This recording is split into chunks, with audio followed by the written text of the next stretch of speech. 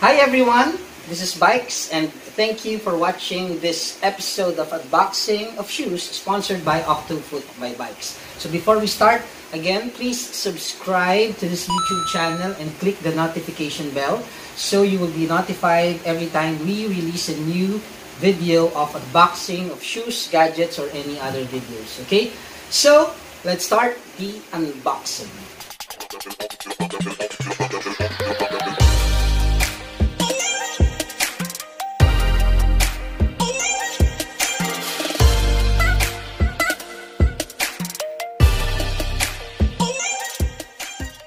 Okay, so as you can see, what we will be unboxing is a Jordan shoes. Pag Jordan talaga hindi basta-basta nawawala sa style.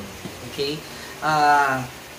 To be specific, the Jordan that we will be unboxing is a Jordan 1 Mid. As of the moment, I have two different colorways of Jordan 1 Mid.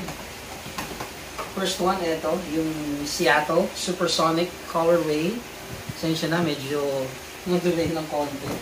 And the other one is the yellow colorway. Okay, so those two. So, may tatlong klase actually yung Jordan 1. Yung Jordan 1 High, which is yung OG niya. So, mataas dito ng konti. This is the Jordan 1 Mid and yung Jordan 1 Low. Yung meron ako before na Mystic Green na in-unbox. So, if you want to see that, you can just check this YouTube channel and you will see the unboxing of the Jordan 1 Low.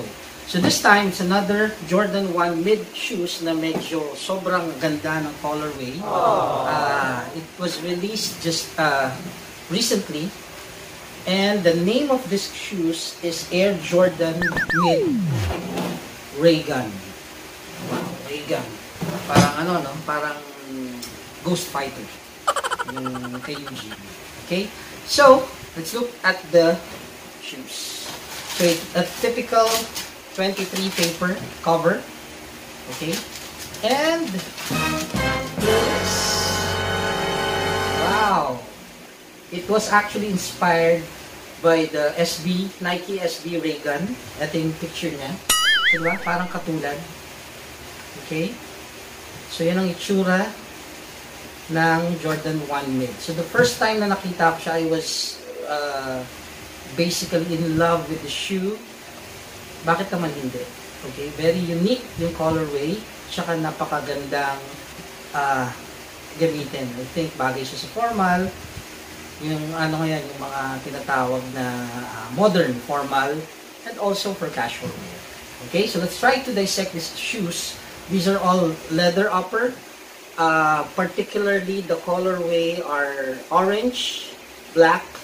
You have the amarillo. Amarillo is somehow color yellow, and also a white leather swoosh at the side. Okay, so you have here a black Air Jordan Wing logo, and on the other side it's almost the same. Okay, so you have in the tongue you have the Air Jordan Jumpman logo at the back of the tongue. Those are the details, the sizes. So it's almost the same with the regular Mid Jordan 1 shoes. The only difference is of course the colorway. So the midsole is just color white and the outsole is color black. Okay? So very unique yung kanyang colorway. Let's try to look at the other side.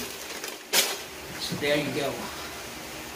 So this will just be a very quick unboxing, but I just want to share with you how unique this colorway is. Aside from the fact that Jordan 1 siya, yung colorway niya talaga sobrang ganda.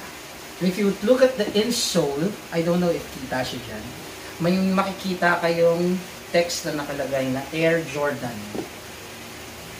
Okay, Air Jordan. So that's it.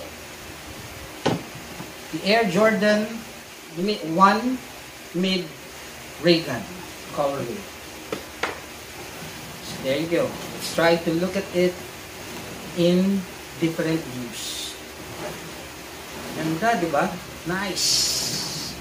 So what do you think? If you're interested to have this, please like and follow our FB page, Octofoot by Bikes. I'll be posting it there. And just give me a message, whether here in our YouTube channel or in our FB page. And who knows, baka this kicks looks awesome in your feet. Okay? So that's it. Thank you again for watching this short video blog sponsored by Octofoot by Bikes. God bless and goodbye.